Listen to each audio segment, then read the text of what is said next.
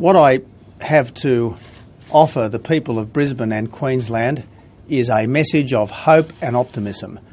We all know that great cities like Brisbane are at risk of choking on their own traffic. We all know that sensible governments have got to keep one step ahead of growth. That's why I've offered the Queensland Government $1 billion towards the Gateway motorway upgrade from the Deagon deviation up to the Bruce Highway. This is an offer which has been worked up in discussion with the Queensland Government.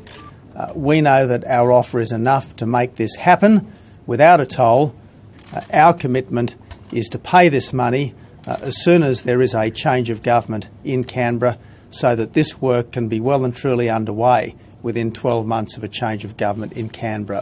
What's your version of funding urban rail such as the Cross River Rail? I fully understand why Campbell and Scott are very keen to get the Cross River Rail project up and running, and we'll continue to study that, and were the fiscal situation very different, we might be in a position to help. But what we are going to focus on are areas of clear Commonwealth responsibility, and our responsibility is for national highways like the Gateway and like the Bruce, and we'll have more to say about the Bruce Highway in the weeks ahead. We obviously will continue to lobby Tony Abbott and the federal coalition, both now and into the future.